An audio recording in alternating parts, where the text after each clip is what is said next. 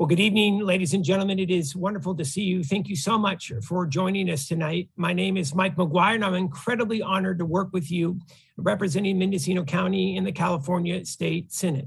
We're thankful to each and every one of you for taking time out of your busy schedules to join this critical conversation here in Mendocino County. We have literally hundreds of folks who are tuning in all throughout Mendocino County. And we have a very special focus tonight for our community meeting. Our focus is going to be on our kids who are thankfully now back in school. And our focus is going to be on immunizations against the coronavirus students and our kids. Let me be the first to say tonight's meeting, this focus, it could be a challenging subject. Look, I'm a new dad, and I know having a conversation about immunizing our kids, it's not always going to be easy. All parents want to be able to keep their kids safe, especially from this pandemic. And we know parents have questions about the vaccine. And that is why we have brought together a panel of experts tonight. A panel of experts who are going to give you the facts about immunizing our kids against this insidious virus, and to talk about how Mendocino County schools and the county of Mendocino plan to roll out immunizations across the county in the coming weeks. As you know, the vaccine is working here in California, and we're seeing the results in every corner of the Golden State every day. California now has the lowest COVID-19 numbers in the entire United States of America. Now, because of our relatively low COVID case count, hospitalizations, ICU stays, and deaths are down dramatically. And this is incredibly good news. As of tonight, about 73% of eligible Californians have received at least one dose of the safe vaccine. And we know that the best way to get out of this pandemic is by getting the shot. Vaccines are safe, they're abundant, and they're always free here in the Golden State. And it's the single most important thing that we can all do to protect ourselves as well as our loved ones, especially as the holiday season is just around the corner. Now, right now in California, 15% of the total positive COVID cases are from kids and teens. COVID cases among children have been growing, which is why the state of California has announced that there would be a vaccine requirement for schools. So let's do a quick dive into the facts about how this would work. Right now, there is one vaccine available for kids ages 5 to 17, and that's Pfizer. Moderna and Johnson & Johnson has been authorized for ages 18 and up. So let's talk about how an immunization requirement will work in our schools, both public and private. First of all, students will be required to be immunized to attend in-person school, starting the term following full approval of the vaccine by the FDA. So this is what this means. Once the vaccine receives full approval from the FDA, the COVID-19 vaccine will be added to the list of vaccinations like measles, mumps, rubella, polio, hepatitis B, diphtheria, and tetanus that all students, kindergarten through 12th grade, must receive prior to attending public and private school here in the Golden State. Now, based on current information, the mandatory requirement is expected to apply to grades 7 through 12, starting on July 1st, 2022. That date, I just want to be candid, is a bit squishy because we're still waiting for that full FDA approval. And the date for full requirement for kids in grades K through 6 is still to be determined. Currently, there is no mandatory requirement. And as you're going to hear from the panel tonight, leading public health experts and physicians, the vaccine is safe. The vaccine is safe for adults. The vaccine is safe for kids. Now I'd like to be able to introduce our all-star panel this evening. We are so grateful that we have the hardest working county superintendent of schools in the state with us tonight. Her name is Superintendent Michelle Hutchins. We're going to hear from our public health officer. We're grateful for his dedication to keep our community safe. His name is Dr. Andy Corin. He's the public health officer for Mendocino County. We're going to hear from him in just a few moments. We have a leading pediatrician here tonight. She's a leading pediatrician in Mendocino County and throughout the North Coast. Dr. Ann Martin-Coe is with us this evening. Good evening, doctor. And of course, Dr. Thomas Boo. He's medical officer for the California Department of Public Health within the immunization branch. Now, the most important part of this evening is from hearing from each and every one of you. This is the great news. We've had literally hundreds of questions submitted tonight. We're going to try to get to as many as possible. And we also welcome the hundreds of folks who are watching in every corner of the county to be able to email us your live questions, your comments, and your concerns to this email address now. You can email us at senator.mcguire@senate.ca.gov. We're going to be taking your questions, your comments, your concerns live tonight. We're going to be asking them in real time to our all-star panel.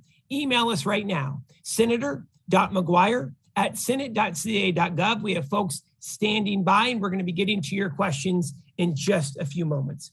But first, we're going to talk to the superintendent of schools for the county of Mendocino. If we could please welcome Superintendent Michelle Hutchins to the town hall.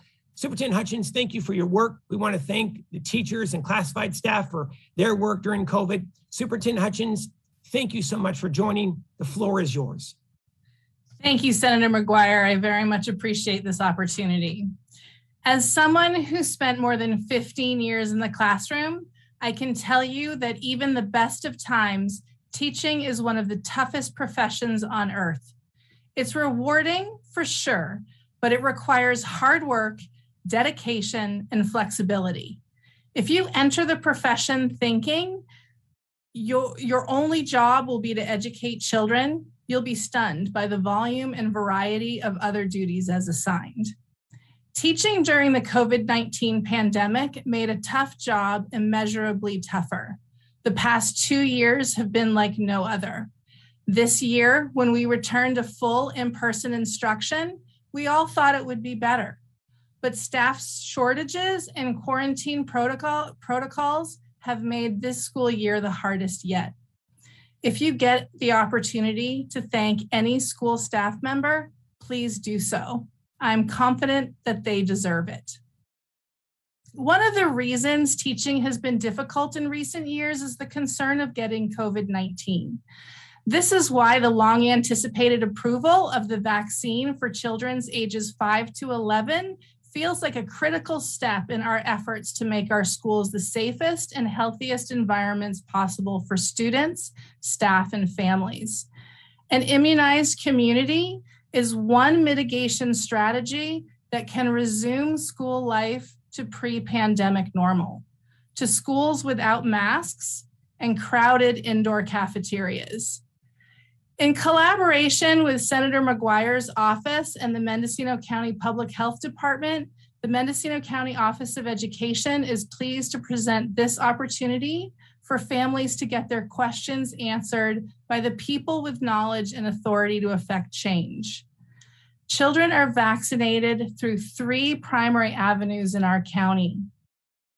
The primary care providers, pediatricians, and healthcare providers. We have community clinics, both school and community-based clinics, and then your local pharmacies where you can stop in or call.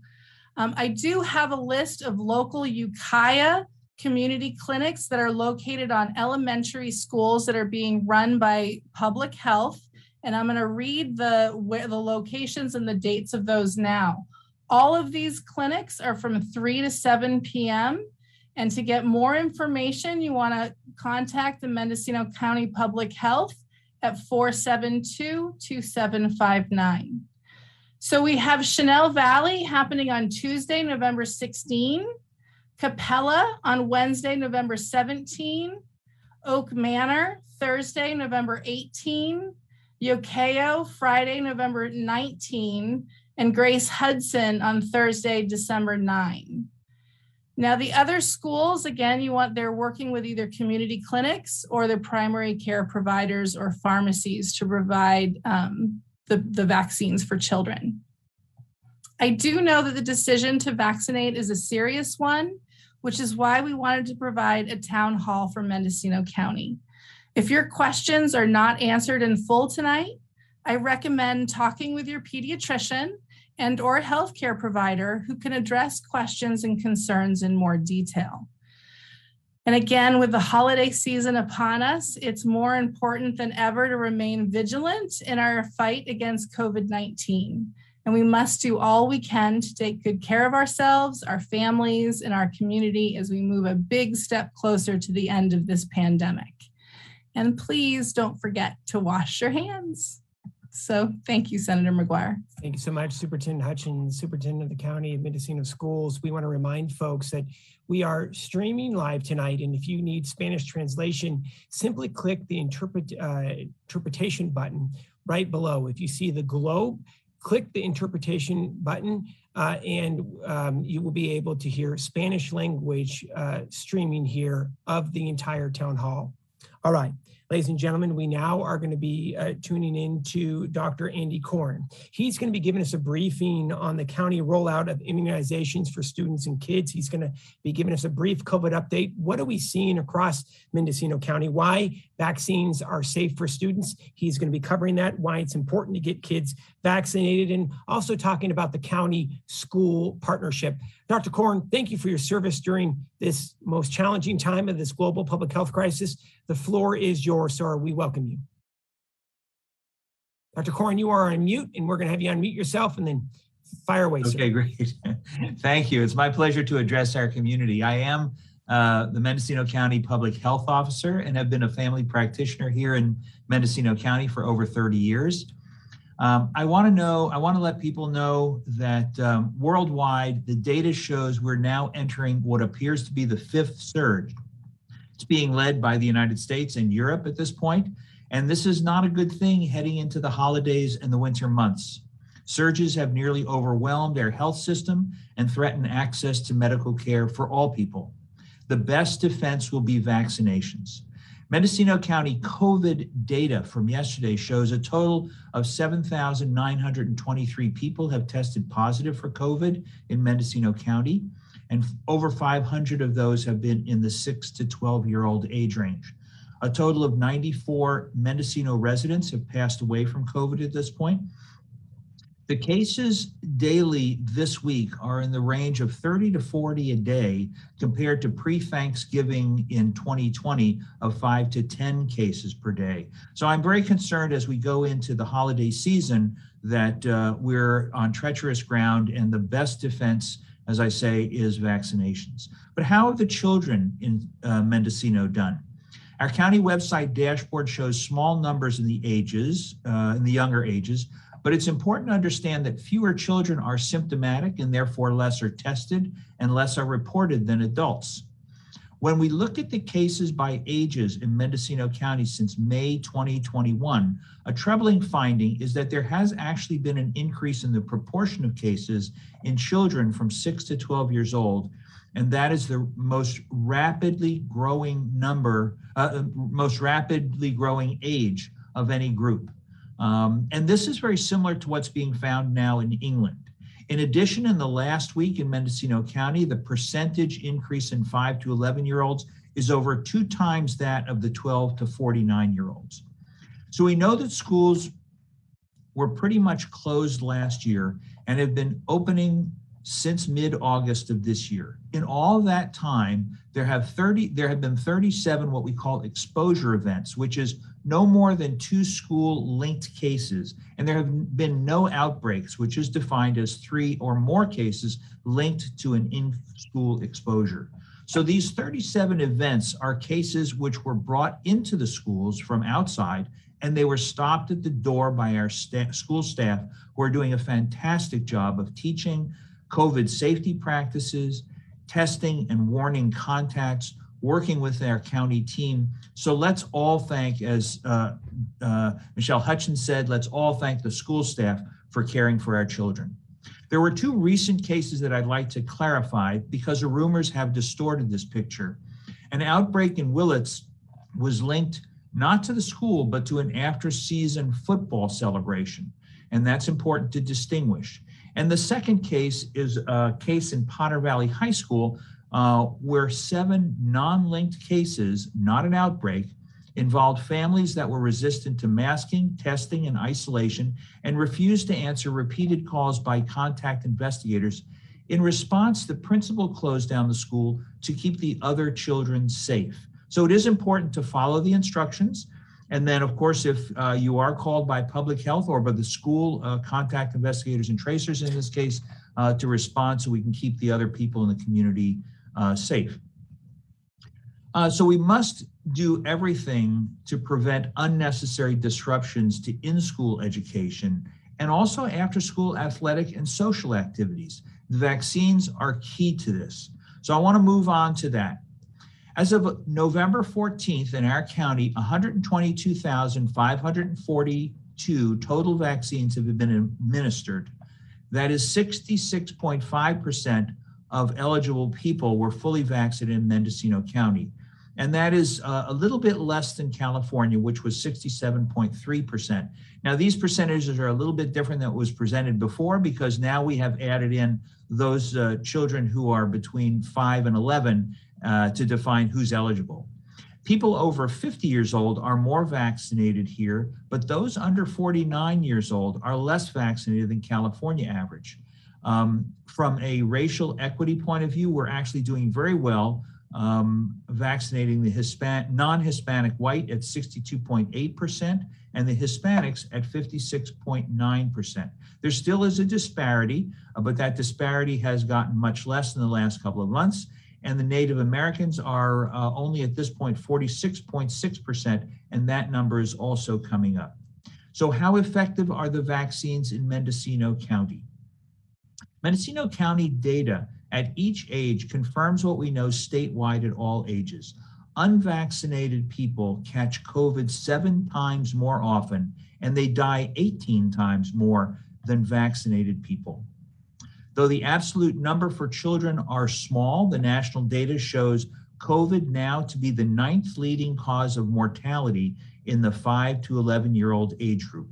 Plus, they suffer from disruption of their lives due to loss of school and social contact, loss of parents and relatives, and long COVID, even in those who are mildly affected. In addition, as was mentioned before, the children actively spread this disease, whether or not they get symptomatic. So they can catch COVID and pass it on at home to dad or grandma or someone with severe vulnerabilities. So now we're so happy to have a COVID vaccine that has been proven to be 90% effective and with no severe side effects or complications in this age group. Vaccinating this age group will help us all return to normal as soon as we can. And so again, the vaccines are going to be available through pharmacies and through your children's primary care offices, and also through clinic events that are being held in numerous clinics around the county, as well as special events that are being held in the schools within the Ukiah and this area. Our schools are going to have school clinics. Another place to search is vaccines.gov, and that usually has a very good breakdown of where you can get a vaccine. I want to just mention that any child can get his or her vaccine in any clinic, but they must have a parent or guardian with them and a signed consent. And these signed consents are being sent out by the schools, but you can also get one at the clinics. Also, if your child has an unusual circumstance or illness, or if you have more questions you feel you must discuss with your child's provider, make an appointment with your provider, since the clinic events are not suitable to answer those questions. There'll be people there to answer quick questions, but not questions at length. And with that, I'll end my presentation, and we're anxious to go on and hear the questions from the people in the audience. Thank you so much. That's Dr. Korn, Public Health Officer for the County of Mendocino. We want to remind folks, if you need Spanish language translation, simply click on the interpretation globe beneath this screen, and we will be able to give you Spanish translation. We also want to remind folks, if you'd like to be able to ask a question, provide a comment tonight, we're taking your questions live. Email us, senator.mcguire@senate.ca.gov. Dr. Ann Martin-Coe has been on the front lines protecting kids for her entire career. And who would have thought that she would be on the front lines of a global pandemic during her career. And that is what she's been doing here for the last 16 months, almost 2 years now, Dr. Martin Coe. She is a pediatrician. She's the leading pediatrician here on the North Coast. She's with the Mendocino Community Health Center. She's going to be talking about the safety of vaccines, how do parents, how do they get prepared to give their kid an immunization? How are kids impacted by COVID? She's going to touch on that. And then also, what is the greatest risk to kids if they don't receive that immunization? Dr. Martin Coe, the floor is yours. We welcome you and thank you for your work. Thank you. So I just want to say, what crazy anxiety-producing times we've been going through. And I remember when we thought this was going to be a month and then we were going to get back to normal. That hasn't been the case, but we're getting better. So I'm impressed with how much we've learned through science, and we continue to learn more. We are making big headways. So I'm excited to have this COVID vaccine available for 5 and up now, especially before the holidays. I often get asked why we should vaccinate this age group, because we've been fortunate that, unlike most respiratory illnesses, it's actually been less severe for the most part in children. But cases are increasing in children. We know they're increasing dramatically. And even though it's a small percentage of kids who get very sick, it's still real. 39.9% of the multisystem inflammatory syndrome cases that can happen in children happen in this 6 to 11-year-old age group. That's an inflammatory response that people can die from, and it makes them very, very sick. We know post-COVID syndrome happens in children too. In a UK study, 7 to 8% of positive cases in children led to symptoms lasting greater than 12 weeks. We know that even with kids who had mild symptoms to begin with, they still are at risk for the multisystem inflammatory syndrome and for some of these long symptoms happening. Those long symptoms can be fatigue, headache, trouble concentrating, muscle, joint pain, cough. These impact a children's ability to function in society. We know kids transmit COVID. And kids need to be around their family and friends and peers for their mental well-being. So knowing all these things that we know about COVID in children, how can we gain control of this? So we gain control by masking, frequent testing, outdoor activities and gathering, eating well, exercise, keeping a sense of humor and laughing. But now we can vaccinate, which is key to our social part of being human beings.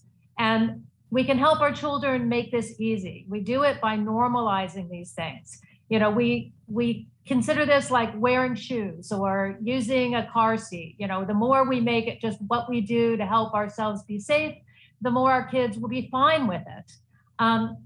Children pick up on our emotions, so we do need to certainly center ourselves, convince ourselves, and stimulate that behavior that this is something that is good for them. I feel very assured that vaccines are safe. Over 256 million doses of the Pfizer vaccine have been given in the US. We have lots of experience with vaccinations in children. And through my career, we have discovered how safe vaccines are for children, and we're now giving, many vaccines in pregnancy. We know the vaccines are much safer than the diseases we're protecting against. And in my mind, when you do a risk-benefit analysis, there is no doubt that the vaccine is much safer than any potential risk of the virus getting sick. So, help your child, help our community be safer. This is something that we can do, and we are doing. And feel free to, contact your provider. Any additional information, specifics about your family, we're here to keep you safe. Yes, Dr. Ann Martin Coe, leading pediatrician. She focuses on kids' health here in Mendocino County. She is with the Mendocino Community Health Center. We're grateful, Dr. Martin Coe, for your work, and we're going to be hearing from her in just a bit, answering your questions, your comments. If you'd like to be able to ask a question or comment, and we're seeing them come in right now, senator.mcguire@senate.ca.gov. But before we do, we're going to go to Dr. Thomas Boo. He is medical officer with the California Department of Public Health. We heard from Dr. Korn, Dr. Martin Coe on the ground level, what's happening in Mendocino County. Now we're going to hear from the state perspective, and that's Dr. Boo. He's going to be focusing on how getting the COVID-19 vaccine will help protect kids ages 5 and older. He's going to be talking about some potential side effects from being vaccinated and why it is so important to be able to look at immunizing your child and protect them from COVID-19. Dr. Boo, we're grateful that you're with us. The floor is yours. Good evening. Hi, everyone. Good evening. Yeah, Tom Boo, California Department of Public Health, and a practicing doc in California. So I want everyone to be aware that COVID has killed over 900 American kids, and it's hospitalized tens of thousands of children. And we know that the chances that an individual child will develop severe disease are small, but all these terrible hospitalizations and death are completely preventable now. The Pfizer COVID vaccine for children is a very good vaccine. It's safe and effective. And this pandemic has been, as Dr. Martin Coe said, so hard on our society. And a lot of folks are kind of super anxious about the vaccines. But from a doctor's perspective, this is just simply an excellent vaccine, which will help keep kids and communities safer. Huge numbers of people 12 years and older have received mRNA COVID vaccines this year, as Dr. Martin Coe said, here and around the world. And the effects of vaccination, both the safety and the effectiveness, are being closely monitored in many countries, not just in the United States. No vaccine ever has been given to so many people and so intensively watched. And so regarding kids specifically, over 14 million children in the United States have been vaccinated. And when I say children, I'm talking about ages 17 to 5 years old, including 4 million in California. And among the newly eligible children between 5 and 11 years old, approximately 1 million kids have already been vaccinated across the U.S. so far, including my grandchildren, and over 270,000 children in California. So vaccines save lives, and COVID vaccines are saving a lot of lives. The more people who get vaccinated, the more lives will be saved. The fewer people will get so sick they have to be hospitalized. The fewer kids and adults will suffer from long COVID. The fewer kids will be orphaned. Over 140,000 children have lost parents or caregivers. We've got the vaccines. It doesn't have to continue to be this bad. We've suffered tremendously through this pandemic, and we have a way to decrease the suffering now. mRNA vaccines are a new twist. They represent progress in vaccination technology, but the way they affect the immune system is really about the same as the vaccines we've always used to prevent diseases. Our immune systems aren't set up to respond immediately to a brand new pathogen. It takes time for our bodies to organize an immune defense. With an infection, there's basically a race between the bug trying to multiply as fast as it can and our body's immune system trying to stop it. And vaccines give our bodies a really important head start, enabling our bodies to immediately recognize and respond to the pathogen if we do encounter it, if we are exposed to it. And I want to emphasize that the Pfizer vaccine is truly safe. It has only one serious side effect, which is myocarditis. It's rare. It's a serious side effect, but it's rare at any age, and most such cases occur in young men and older adolescent boys.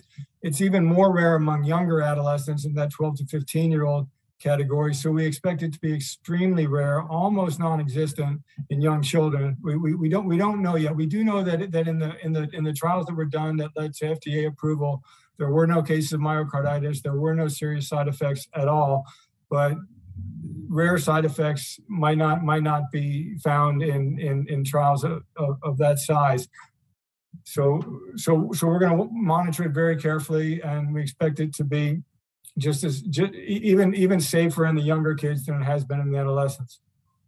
And it's worth making sure everyone's aware that myocarditis is actually a lot more common with COVID infection than it is with vaccination. And myocarditis is particularly common in kids with multi-system inflammatory syndrome, or MISC, the delayed complication of infection, which Dr. Martin Coe talked about, which has affected 5,500 American children, most of whom had to be hospitalized, most of whom were in the ICU. And myocarditis from the vaccine tends to be mild and short-lived. Most kids don't require any specific treatment and get better rapidly. We have about 30 seconds, Dr. Boo. Great, thanks. Yeah, and I just want to kind of hit on a few other points. The risk of COVID infection are greater than the risk of vaccines at any age.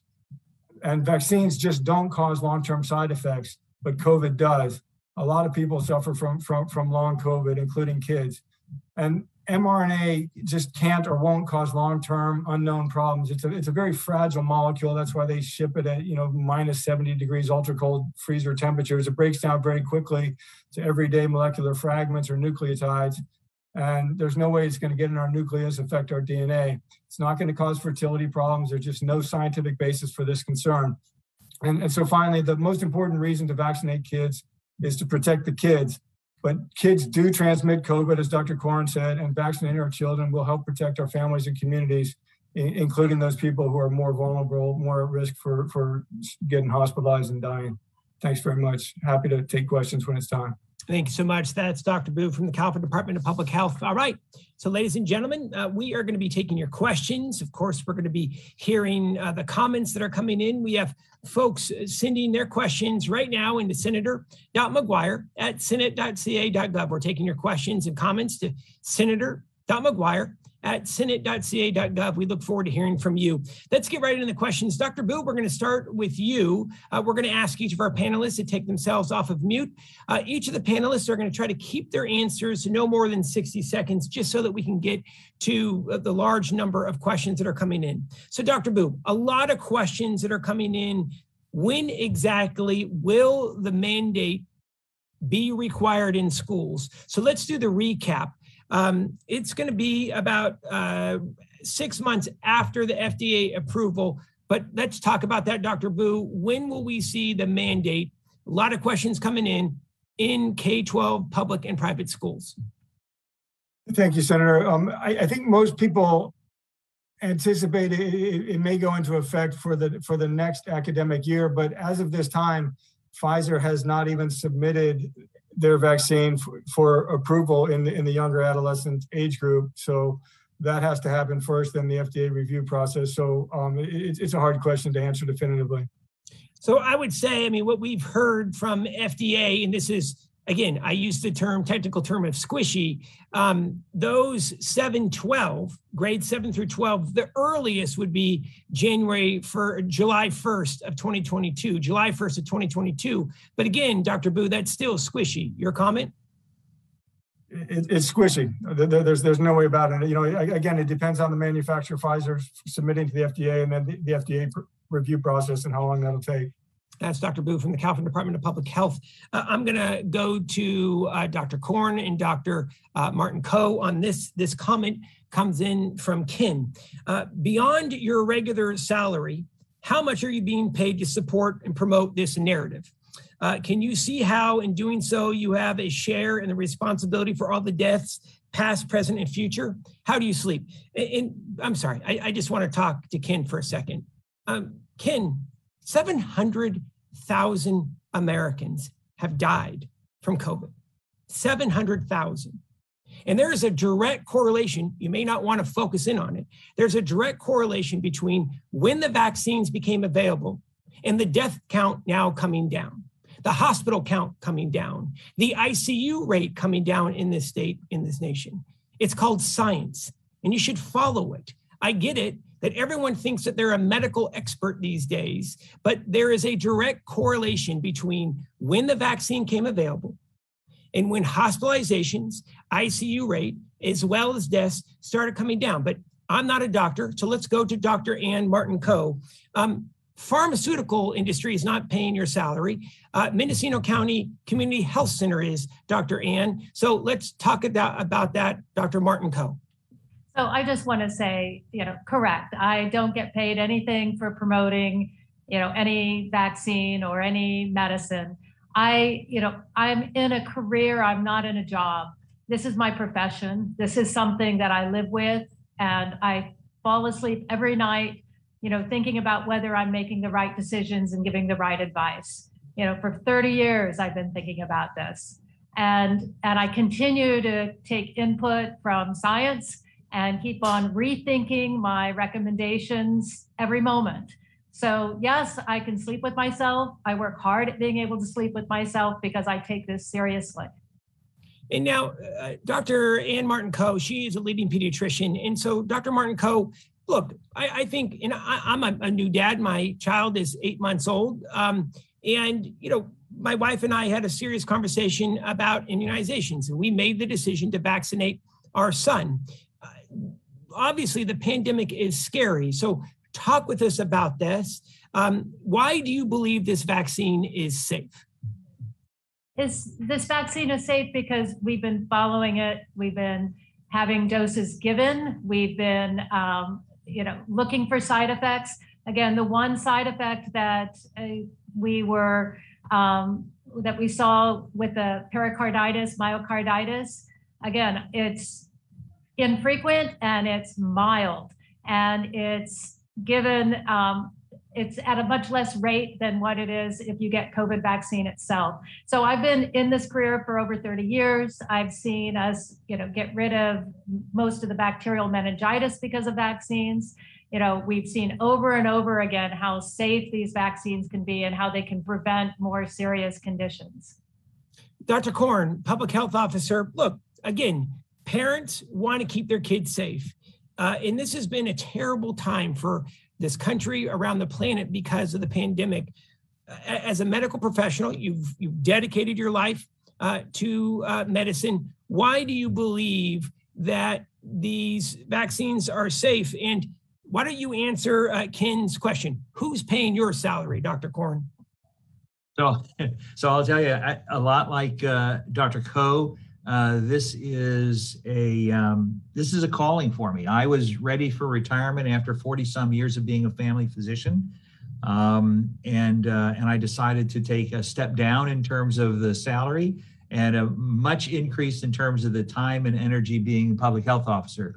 And I do go home and have trouble sleeping, but it's because of this pandemic. I worry about our county when I see those numbers go up, when I see another person pass away. It's very worrisome. And we have seen through the years and years of my practice that many illnesses, meningitis, Haemophilus influenza, chickenpox, measles, have been stomped down to almost non-threatening levels. Smallpox, which we used to have before vaccines were effective, has been nearly wiped out worldwide. And it's not just the individual vaccines that I measure, but it's the process by which we develop vaccines. And let me say, as a physician, I have been asked many times, would you give this to a member of your family when we're talking about medicines or vaccines? Would you give it to your child? And I always answer that question before I offer it to a patient. And my answer has been absolutely yes. The amount of scrutiny that these vaccines, doctors don't want to make anyone sick. It's certainly in the newspapers that occasionally a mistake is made, but our fear is that anything we do could cause illness.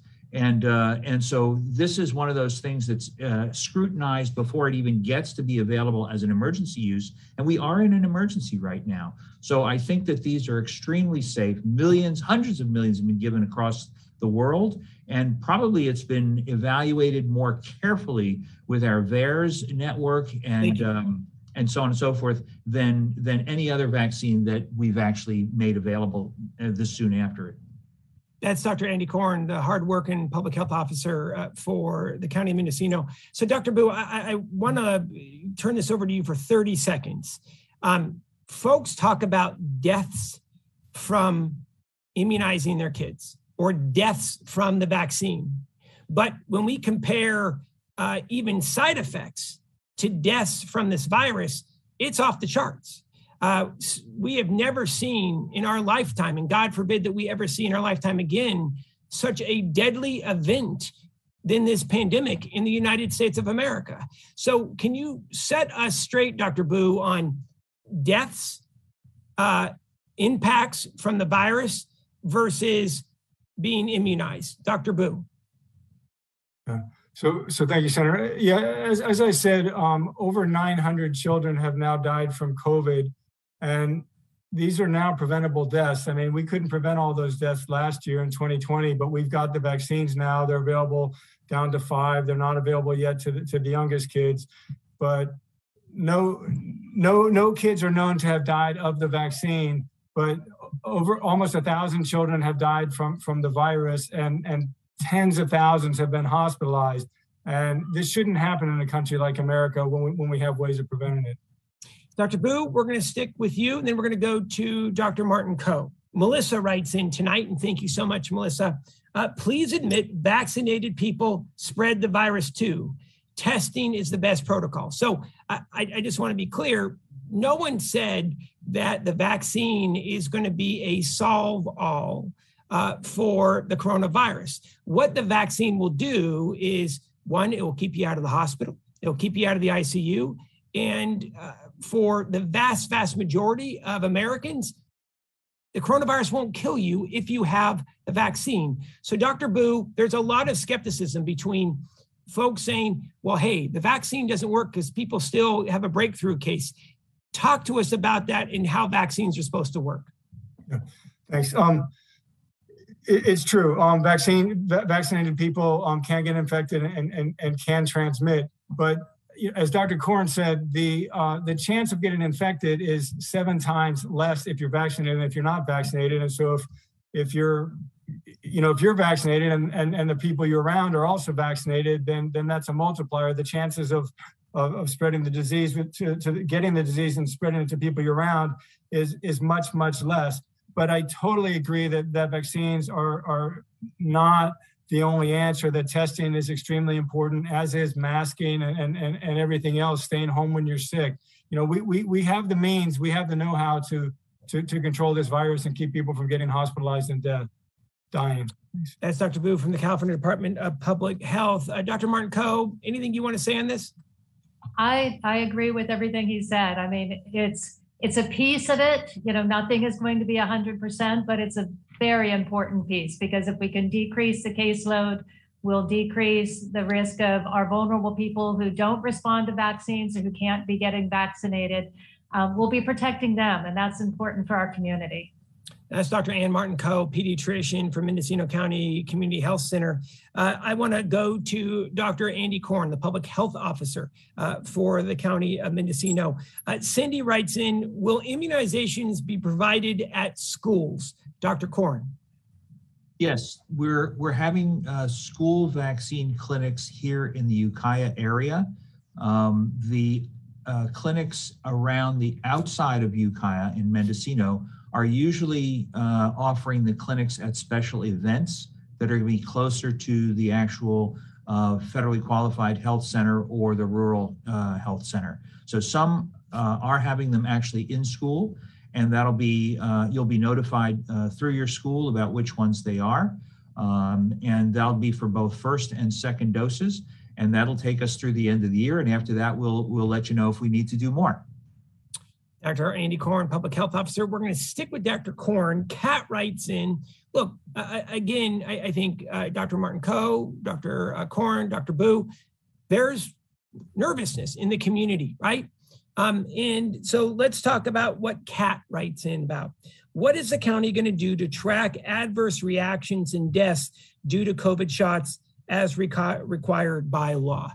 Dr. Korn, so how is that going to work, or how is that working in regards to potential adverse reactions?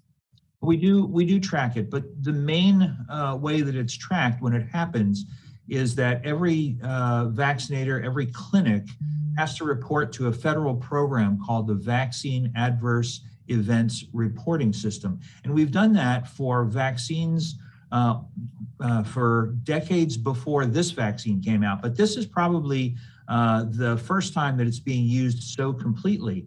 And as we get that information in ourselves, we pass it on to the Vaccine Adverse Events Reporting System, VAERS, and we get that information and we report it out to our community. So it is not an unknown. And of course, we know when people pass away, if they pass away right after a vaccine or in any proximity, if they have serious side effects. If it hasn't been already reported to VAERS, then we do report it to VAERS. One thing to understand you want to explain what VAERS is, Dr. Korn? Vaccine, that's the initials for Vaccine Adverse Events Reporting System that's run by the federal government. And it is mandatory for vaccinators to report to that if there are any side effects that happen. And then they can, with their panel of experts, determine whether there really is a cause and effect of the event that's being reported and the vaccine that's been given. So it's not all slam dunk. If somebody, for example, has appendicitis 10 days or 5 days after they get vaccination, that's reported and it's investigated, but it may not be a cause and effect. There is a baseline level rate of appendicitis, especially in young children, and it can happen. But if it's consistent or we see an increase over the baseline level, then they can say, okay, that's a known side effect. And we're very liberal about what we consider a side effect, especially at this point where it's being given on an emergency basis. But as you can see, it's going through because we're not finding significant side effects. In fact, the research so far has shown no serious adverse events have occurred in this age group for this vaccine. The myocarditis that was talked about before is in the older teenagers and in the older teenage boys, and almost none in the younger teenage children, and none in this age group yet. That's Dr. Andy Korn, Public Health Officer for the County of Mendocino. Please, Dr. Martin Coe.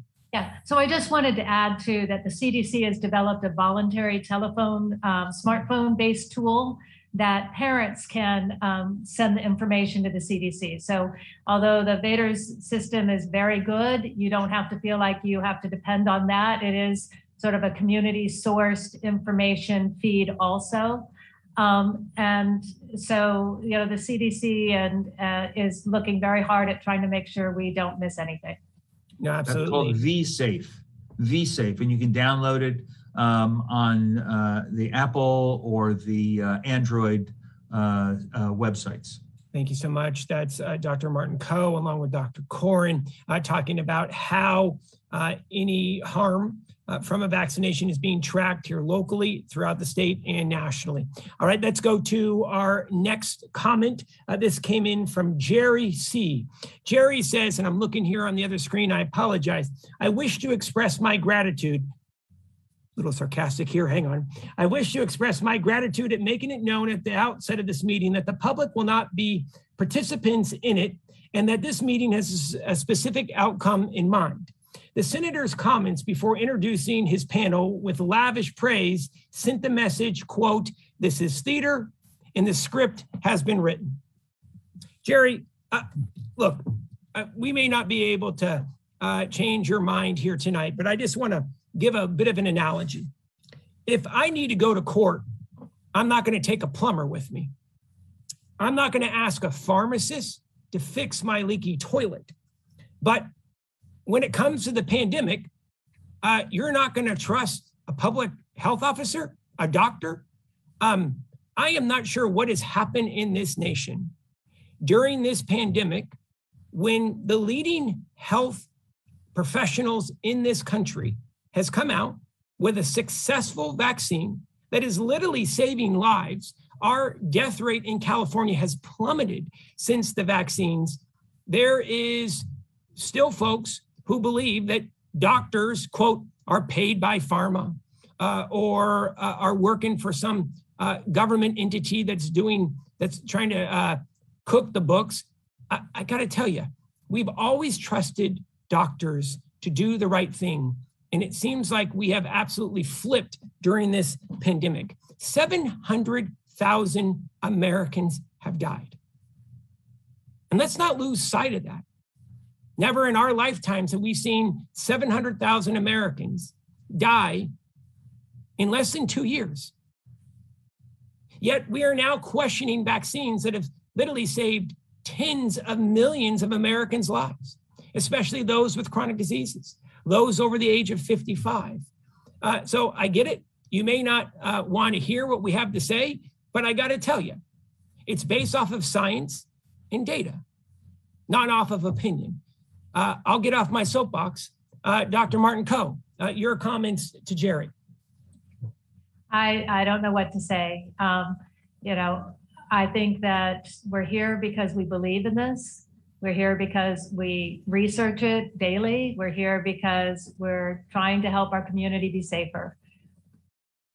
Thank you so much, Dr. Martin Coe, pediatrician, who has literally dedicated her life to the lives of kids. Let's go to Dr. Boo. Dr. Boo, have you seen anything like this in your career, Dr. Boo, where there's such skepticism, even when the numbers, the data, the science show us that something's working, folks simply don't believe it. Dr. Boo, what's happened? It really breaks my heart. I feel like our society is almost broken. I don't know what to say when we don't share the same values, we don't share the same reality, the same information sources. I work very hard to follow the evidence and do the best for my patients, and dedicated my career to it too. And this is a very troubling time for all of us. And I just want to say, this is not theater. We haven't written the script. What this is about is damn science. Follow the science. And it's pretty easy to be able to look, again, I'm going to keep coming back to this. The death rate in this nation and in this world continued to go up dramatically because we didn't have a solution, and that was a vaccine. Now that vaccines are available, the death rate in this nation, in this state, is going down, especially in California. Dr. Korn, your thoughts? Yeah, I can understand when I hear some of these things that people call into question the integrity of pharma, making profits over, healthy drugs, and the integrity of some physicians and some politicians who, work hand in glove with pharma. And so it could be a profit thing.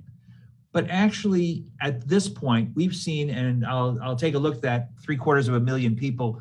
We lost less than 750,000 people, Americans, in all of the wars since before World War II. Since the World War II and beyond, took us all that time to lose 750,000 Americans. Well, we're not looking the other way. When I look at some of the reports that impugn a lot of the conspiracy theories, they're basing their accusations on conspiracy theories. And there's a way that some problems with pharma or other problems that exist in this country that have caused us to lose some trust are real, but they do not mean undermine everything and throw out, as they say, throw out the baby with the bathwater. We have had an incredible scientific breakthrough with this vaccine against a new pandemic that we've never seen before. And I think it's time that the population recognizes that. And I think probably 80% at least do recognize that, but are still a little bit concerned. And I would say, those of us who are dealing with this day in and day out, have done similar work for decades, are saying this time, this is safe and we should be doing it. And we need to do it to protect not only ourselves, but our whole community. Yes, Dr. Korn, Public Health Officer. Superintendent Hutchins, County Superintendent of Schools. Superintendent. Any comment on this? Well, the one comment I want to make is that our schools, when people are punishing the schools for the vaccine mandates or even for mask mandates, it's really not the schools that are making these decisions. And it really does hurt the school community when you boycott and keep your children out of school. And so I would ask that when we have these discussions, that we have the discussions with the people that make the decisions and not with our local school leaders who are simply required to follow the laws that are given to them. Thank you so much, Superintendent Hutchins. I'm so sorry, y'all, but we are getting 12 questions now on ivermectin. And I want to just throw this out. So I don't know what has happened to us. So Catherine says ivermectin works on parasites and is used on COVID as well. How could this be a virus, and where is the original virus? Dr. Boo, help us out. Ivermectin, explain it, and let's talk about why it's not safe. Unfortunately, we have about, let's see here, 11 questions. I said a dozen. We have 11 questions on ivermectin in our kids. Dr. Boo, please set us straight. Yes, so thank you. Ivermectin does not work on this virus. There were some initial findings in the lab that it seemed to inhibit the replication of the virus, but the actual trials, the studies in different parts of the world that have tried to, determine whether this could be a low cost, readily available treatment to save lives for COVID just haven't panned out. And so it does not treat the virus, and it's a safe and effective drug for my dogs when they have worms, and it's great for river blindness in Africa. But taken in large unmonitored quantities, it has killed people in this country. Thank you so much. We're going to go to our next question. Dr. Boo, Melissa writes in, will there be an option and will religious exemptions be honored? Talk about religious exemptions when we see a mandate in schools. Dr. Boo. Yes. Yeah. My understanding is that the current state order will permit personal belief exemptions, which presumably includes religious exemptions. There will also be possible medical exemptions, but those will be quite limited, I think, to actual, allergies and life-threatening contraindications to vaccine.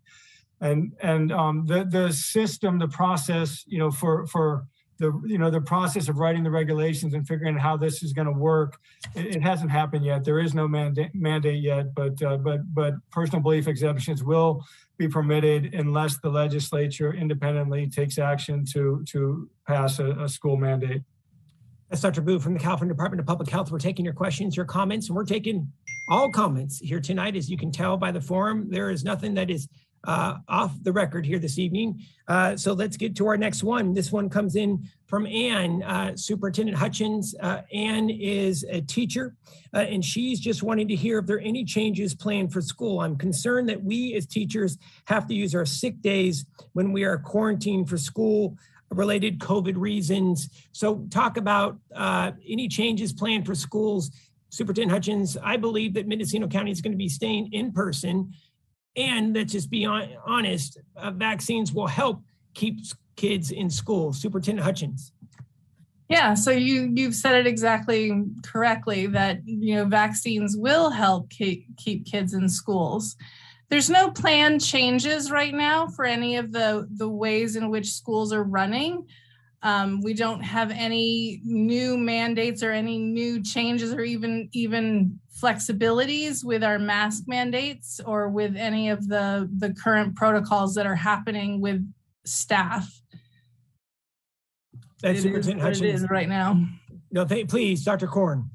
Yeah, I would just add the question that was raised is would the school absorb sick days that are caused by COVID?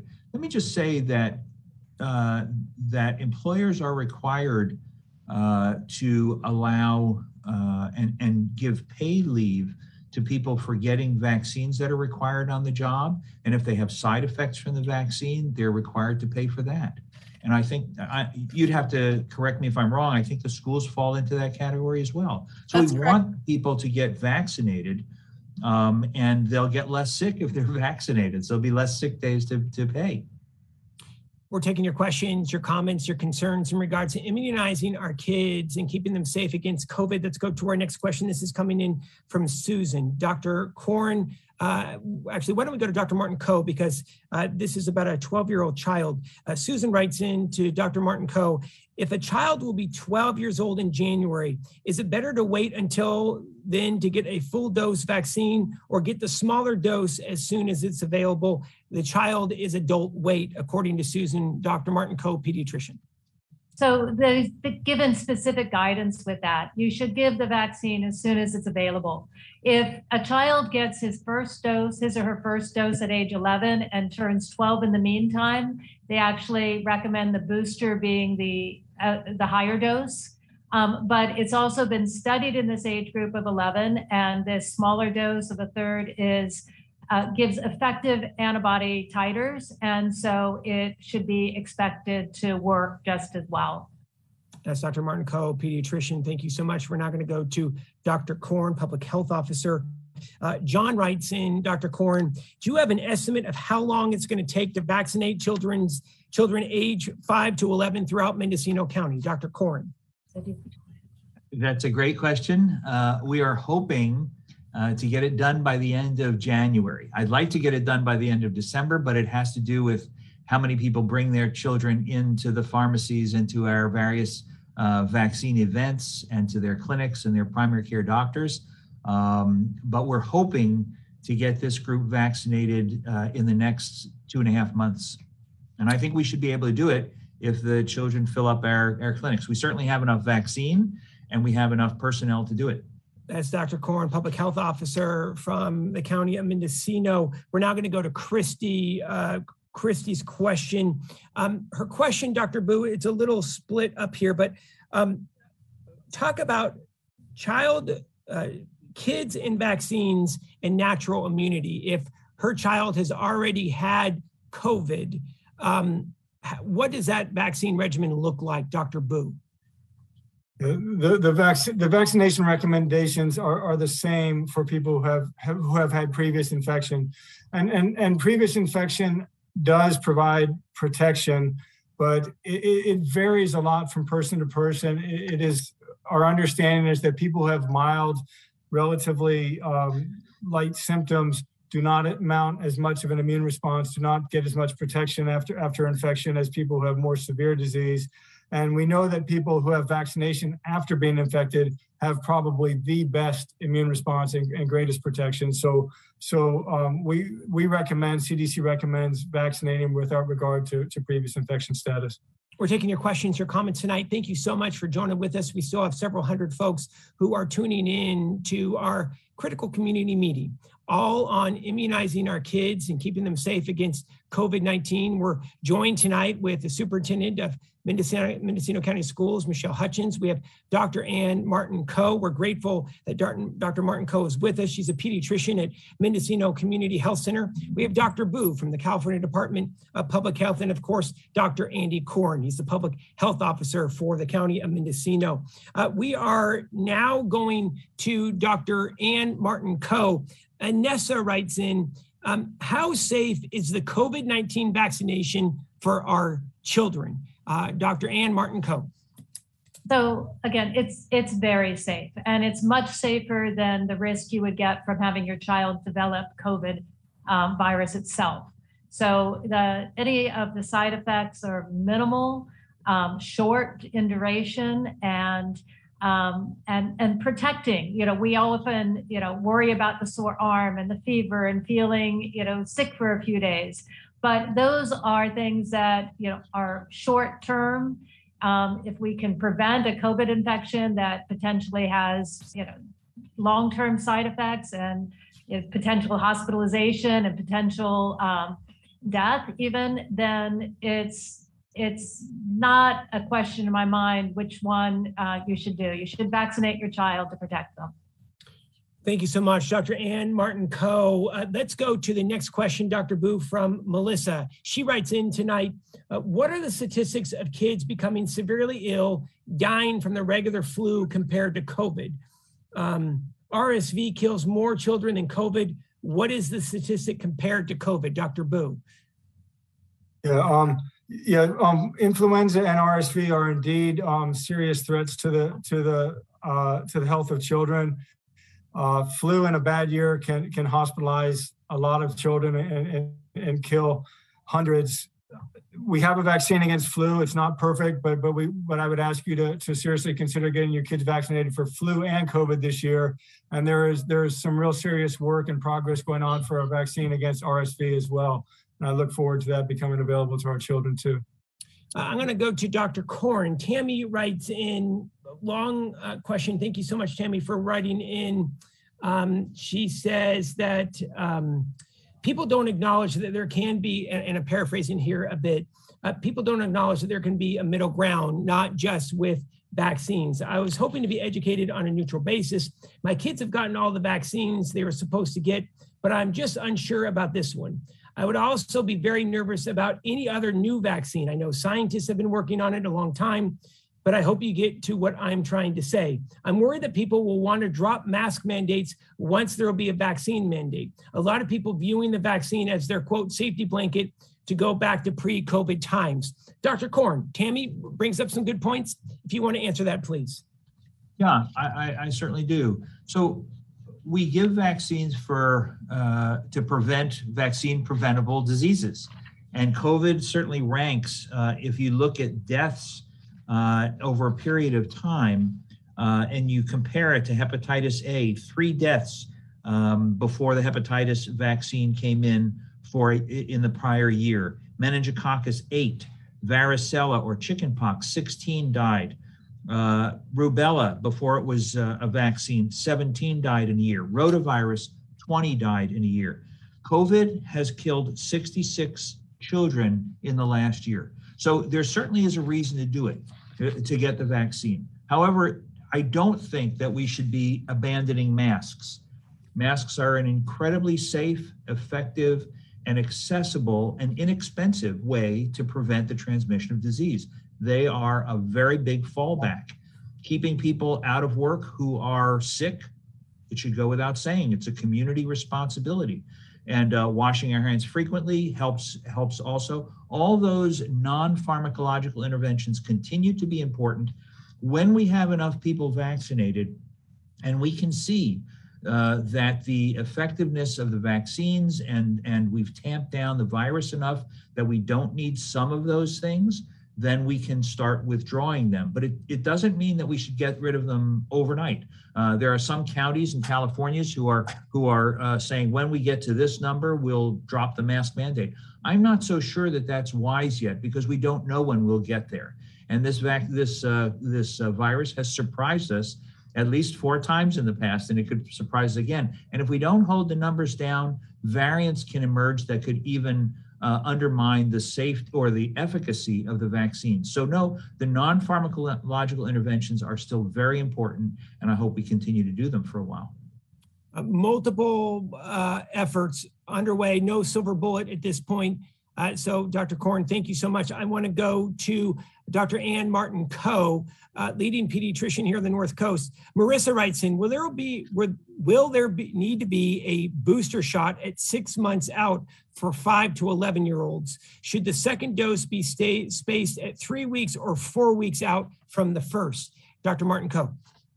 So with the Pfizer vaccine, the second dose is 3 weeks after the first. It can be longer, but not shorter.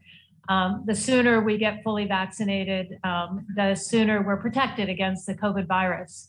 So as far as a booster in 6 months, we haven't had that long to find out yet. So that's what the science will be following. You know, we have looked at that for the adults. And I was very impressed with all of the dialogue that happened among all the various scientists. You know, several different committees of groups of scientists looked at that, had open discussions, did risk-benefit analysis, you know, looked at what was going on in the world. So we will find that out when we have the data, which means closer to the time that we would be thinking of a booster. Thank you so much, Dr. Ann Martin-Coe. Dr. Martin-Coe is a pediatrician at Mendocino Community Health Center. We're grateful that she is here tonight. We're going to go into a little bit of a lightning round. We're going to try to get to as many questions as possible. We're at about 7:38, and we have several questions that are still needing to be asked. So let's get to our lightning round. I'm going to go to Dr. Boo. Dr. Boo, Eric writes in, will the COVID vaccine be mandatory for kids that are in school ages 5 to 11? Yes, once it has been FDA, if and when it is FDA approved, it will be mandated in California. Yes. Perfect, thank you so much. I want to go back to Dr. Boo.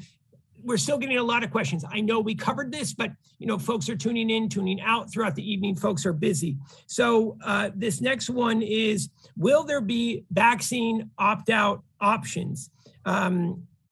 This individual, Dale, does not believe that the vaccine is acceptable as a mandate. Dr. Boo. Yeah, I believe we're asking about the school mandate, and yes, there will be both personal belief exemptions and medical exemptions that are possible. All right. Frank writes in, and I want to go to either Dr. Korn, Dr. Martin Coe. Frank is saying that downplaying the side effects of, you're going to help me out, Dr. Martin Coe, myocarditis. Myocarditis, yes. Thank you so much, ladies and gentlemen. That is why I'm not a doctor. And so Dr. Martin Coe, Frank is saying you have to make it clear it's not dangerous, it's a side effect. People with COVID get serious. This seriously, vaccinated people only get a mild version. So what would you say to Frank on this issue in regards to downplaying that side effect? So I think we've been, open and transparent with this. It's something that I tell my patients when they get it, what to look for, when to seek help. But it has been transitory and mild. And we know that the cases of myocarditis and pericarditis are severe in COVID, much more severe and require hospitalizations. Now, the other thing with these younger kids is that post-viral myocarditis and pericarditis typically is a post-puberty syndrome. So typically it's age 16 through 29. And so we're really not expecting that as a side effect in this younger age group. Thank you so much. Dr. Korn, any thoughts on that? Oh, absolutely. So myocarditis is not new to the vaccine. It exists not only with COVID, but with many other illnesses. And actually, when you look at the severity of myocarditis in those people who've had vaccines, and that's the cause, the course and the severity of the myocarditis is very short and very mild. It's usually treated at home with something like aspirin or Tylenol, just for the discomfort. And you're over it in a few weeks. Sometimes it's up to a month. I don't want to play it down. But compared to myocarditis and some of the other viral illnesses, it's a much lighter disease. Thank you so much. And it's actually usually over in like 2 to 3 days is the normal, more common course. I want to stick with you, Dr. Martin Coe. John writes in, will this be an annual vaccine? Can COVID still be spread after vaccination? If so, I'm paraphrasing here, Dr. Martin Coe. If so, does this really make it any safer for other kids? And what are we doing to mandate to prevent the leading 8 other ways of death that was mentioned by Dr. Korn? But Dr. Martin Coe, talk to us about your belief. You think this is going to be an annual vaccine? Can COVID still be spread after vaccination? And if so, does this make it any safer for our kids? So again, I think we'll follow the science. We'll continue to monitor and we'll decide when boosters are needed. I won't be surprised if they're needed, just like they're needed for tetanus, just like they're needed for influenza, but we'll see. It can be spread from kids who aren't having symptoms and who have been vaccinated, but as we've stated before, at a much lower rate than people who are not vaccinated. And yes, this is a relative thing. This will make our kids safer. It's not the only thing that we need to be doing. I think of it as like a car seat. It won't prevent every injury from a car accident, but it's much safer than being without the car seat. Dr. Korn, did you want to chime in on this? Yeah, well, I think there may be a misunderstanding in how we discover things and understand them. And this illness is a 1.5 years old. We're still learning about it. And the vaccine is less than 1 year old. And it takes time for us to accumulate that information. What we've found so far is that the vaccine works very effectively and it's very safe. When that came out for adults, we were really hoping, had our fingers crossed, it would last for 1 year. Now we're finding that the efficacy wanes in terms of getting the infection. But the efficacy is still there in terms of keeping people out of hospitals and keeping them from dying. So as we accumulate more information, we know more and we can answer some of those questions a lot easier. Right now, there's a lot of answers to those questions that I'm just going to beg off and say, duh, I don't know. We'll find it out as it comes up. Dr. Korn, thank you so much. I want to go back to Dr. Martin Coe, pediatrician. Jonah writes in, and look, folks have a right to be concerned, right, Dr. Martin Coe? This has been a hell of a last 16 months. And it's pretty extraordinary what we've seen in regards to the speed of this vaccine. Jonah writes in, is this immunization an ongoing study or is it a guaranteed solution? Looking forward to speaking to our community's influencers and getting direct answers to our questions. Dr. Martin Coe. So nothing's ever a guaranteed solution. And I think what we're looking at is it's a piece of the things that we can do. We do know that it's safer than being exposed and getting COVID virus itself. So it's a piece of it. It helps prevent hospitalization. It helps prevent severe disease. It's the right thing to do. Dr. Martin Coe, pediatrician. Please, Dr. Korn, public health officer. Yeah, I would just add another thing I don't think we've hit on as much as we could during this exchange, and that is we need to tamp down the numbers of infections as quickly as we can before another variant emerges and cripples the capability of our vaccines. So it is very urgent to get everybody vaccinated. This is the adults who've not yet decided to be vaccinated. This is the people who need boosters, those people who are immune compromised and may not have had the responses, and for the children as well. We want to keep the numbers of virus multiplications to a minimum so we don't have mutations happen and variants emerge that could undermine the efficacy of the vaccination.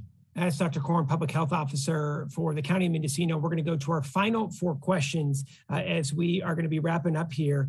We are really grateful that all of you have tuned in. So many folks have hung with us tonight. Thank you so much. A lot of great questions coming in here this evening, comments. I want to go to the next question to Dr. Boo. July asks, how is it safe when it hasn't been tested for children yet? It has been tested for children. There were the manufacturer conducted a trial of 4,500 plus kids, and there were no serious side effects seen in that group. And it's really important to recognize, as Dr. Martin Coe said, that the vaccine has been used in over 250 million people in total, and 14 million of them have been children, of a slightly older age. So we have a lot of experience with this vaccine already, and it's going to prove to be safe in the younger age group too as we go forward. And in a little while, this is just going to be another vaccine. Right now, everyone's a little freaked out because it's new, because the pandemic has rocked us to our core. But this will just be another good, effective vaccine that kids and adults get when they need it. Dr. Boo, California Department of Public Health, thank you. We are now down to our final 3. We're going to go to Superintendent Hutchins. We're going to ask each of our panelists here tonight to also give us a 30-second close. Superintendent Hutchins, Jacqueline writes in, what are the next steps to inform the Spanish-speaking families about this topic? So Superintendent Hutchins, why don't you cover how the schools are going to be reaching out to Spanish-speaking families, and then I'm going to go to Dr. Korn to give us a perspective from the County of Mendocino. Superintendent Hutchins, Mendocino County Superintendent Schools.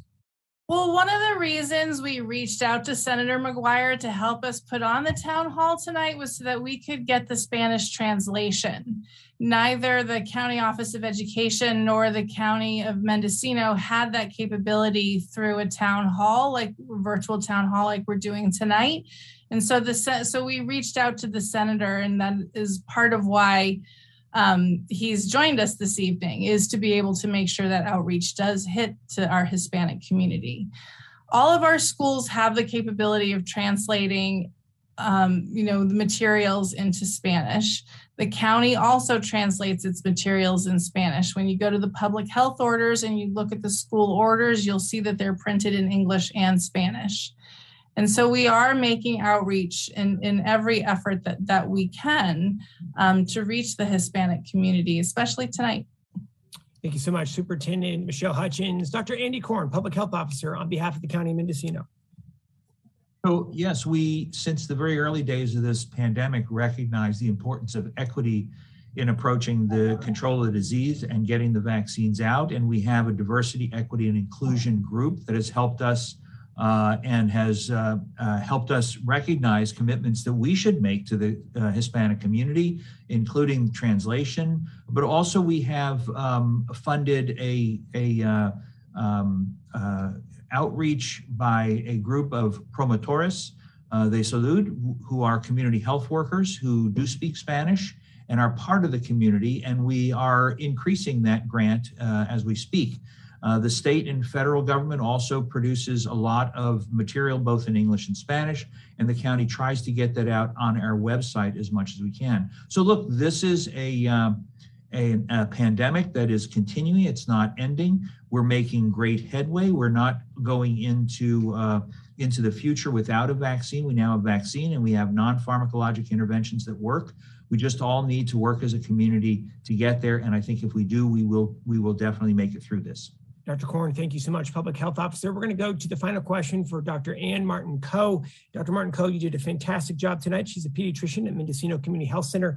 Clifford writes in, it's a great question here. What provisions will be in place to allow parents to space doses according to their pediatrician's recommendations? Will kids be able to receive a digital vaccine smart health card? How will proper children's doses be insured? Great question, Dr. Ann. So, I mean, there's a few things with that question. For one, the way that this vaccine has been put in vials, it looks completely different than the other dose for the adults.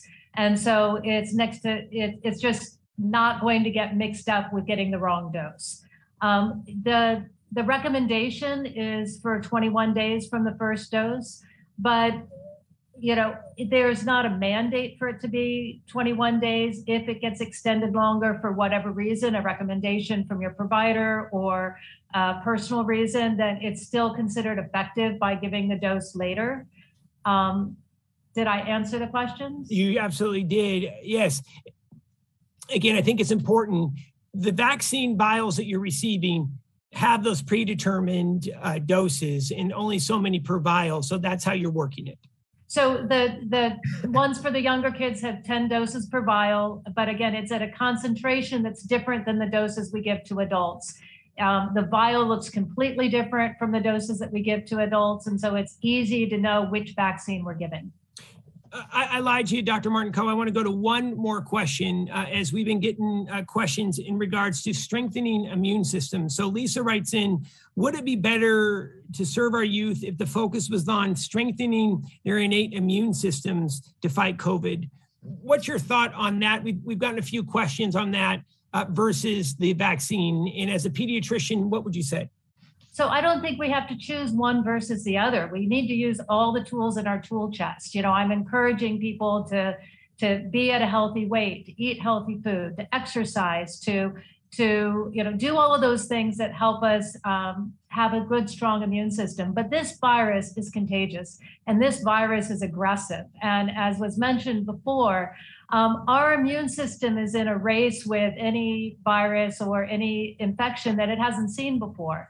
It takes time to develop specific immunity. And so you can have all the non-specific immunity you want, but the virus is going to be growing and multiplying while our non-specific immune system is trying to fight it. And it's a much faster response when we have a template where we know how to attack the virus. So we need to do all of it. Thank you so much. That's Dr. Ann Martin-Coe. Dr. Korn, please. Yeah, I would just add that, and this comes up with a lot of vaccines. These vaccines don't change the immune system or weaken the immune system. They actually strengthen the immune system. They're warning the immune system, this bug might invade, get ready. That's what the vaccines do. They prepare our bodies and our immune systems. So all of the other things that we can do to improve the immune system are great, but the vaccines also make the immune systems more capable. Superintendent Hutchins, last question. Kathleen writes in, how long do you believe the mask mandate will be existing in Mendocino County schools? So talk to us about that. And Dr. Korn, I'm sure you're going to want to chime in on this one. Yeah, again, that's not a decision that your school leaders are going to make. It's a decision that your public health officers are going to make really at the state level. So I don't have the crystal ball there. Dr. Korn, Dr. Boo potentially might. Dr. Korn, and then we'll go to Dr. Boo. Yeah, I think at this point, we're not taking the masks off in the school. If we can get the children vaccinated and if the numbers come down quite a bit and we feel very sure that it's not going to jump back. Remember, back in June, when we took down the governor's blueprint and let a lot of the industries go free, and people were thinking we're back to normal, and then all of a sudden we had the summer surge. We don't know enough yet about this infection to feel safe. Right now, we have a vaccine that can make us more powerful and more safe, but there's a lot of uncertainties ahead. So I don't want to make a prediction of when we're going to take off one of the most important ways to prevent infection before it's pretty clear that will happen. Dr. Boo, on the mask mandate, then we're going to go to closing comments. And we want to say thank you to everyone who's been with us. We're still over 200 strong right now. Thank you so much, all of you, for joining us tonight. Dr. Boo, your comment on mask mandates in schools, and then we're going to go to closing comments. Yeah, so I'm in the immunization branch. I'm not in the Safe Schools for All program, but my take is that the very conscientious and intelligent folks that are trying to guide the school response feel that masks are an important part of protection. You know, vaccination and testing and masks are all separate, different pieces of the key to protecting our kids. Thank you so much, Dr. Boo. All right, so ladies and gentlemen, we are now going to turn it over to our panelists to be able to provide closing comments. We're going to start with Dr. Boo, then we're going to go to Dr. Ann, then we're going to go to Dr. Andy, and of course, starting and finishing with Superintendent Hutchins. Dr. Boo, 30 seconds with the focus today of keeping our kids safe from COVID, 30-second closing comment. Yeah, thank you. So I think I just want to, ask us all to keep our eye on the ball. As Senator McGuire said at the outset, this pandemic is unprecedented. It's killed 750,000 Americans, 750,000 people, and 911 kids, as of this morning when I checked the CDC website. And going forward, no one should be dying. No American family's kids should be dying of a vaccine preventable disease when the vaccine is readily available. Just waiting for you to get your kids immunized. Thanks. That's Dr. Thomas Boo. He's with the California Department of Public Health. He's a medical officer within the immunization branch. Dr. Boo, thank you so much. Great job here tonight. We're now going to turn it over, closing comments for Dr. Ann Martin-Coe, pediatrician at Mendocino Community Health Center. Closing comments, ma'am. So I just want to say that, I acknowledge this has been a crazy anxiety-producing time. And I think that's bled over to how we react to, many other things. But I just hope that we can not focus that anxiety onto the cure. So it's not a cure, but it's a piece of keeping our children safer. If we can do the things it takes, if we can empower our children to wear masks, to effectively, to get vaccinated, to keep their bodies healthy, then we can get through this. We can get through it together. That's Dr. Ann Martin-Coe. Thank you so much for joining us tonight, pediatrician with the Mendocino Community Health Center. We're now going to turn it over for closing comments from our public health officer, Dr. Andy Korn, who's been on the front lines of this pandemic. Dr. Korn, the floor is yours. Thank you so much for co-hosting tonight. So I'll repeat what other people have said. This has been a crazy year. We've lost a lot of lives. We've lost a lot of time. People have been sick, and it's not over yet. We have to remember the non-pharmacologic interventions, the masks, the hand washing, the distancing, and so on and so forth. But the children have a part to play in this also, and they have a risk. And their risk can be addressed the same way the adults can be with vaccination, and that will help the entire community. And so I would also say that for those on the line tonight, I hope that you are convinced and that you'll bring to your children also that conviction that this is the right thing to do for them, for the family, and for the community, because I really believe that it is that, and it is our way out of this pandemic. And your sense of commitment to it will also come across to the children, and it will allay their fears. Thank you so much, Dr. Andy Korn, Public Health Officer for the County of Mendocino. Grateful, sir. Let's turn it over to our co-host for this evening, Michelle Hutchins, Superintendent of Schools for the County of Mendocino. Thank you, Senator. I know the decision to vaccinate is a serious one, which is exactly why we wanted to provide this town hall meeting for Mendocino County. This was not theater tonight. Dr. Korn and I had a conversation about wanting to be able to bring the pediatricians that have the answers to your questions to the general public right as the vaccines were becoming available. And it was me that reached out to Senator McGuire and asked if he could help us with the capability to pull this off tonight. This was not something that Senator McGuire orchestrated or even Dr. Korn orchestrated. This was a collaborative effort between all of us to try to get the answers to the public. So if your answers were not answered in full, or if your questions were not answered in full tonight, I do recommend that you talk further with your pediatrician and your healthcare provider who can address these questions and concerns in full detail.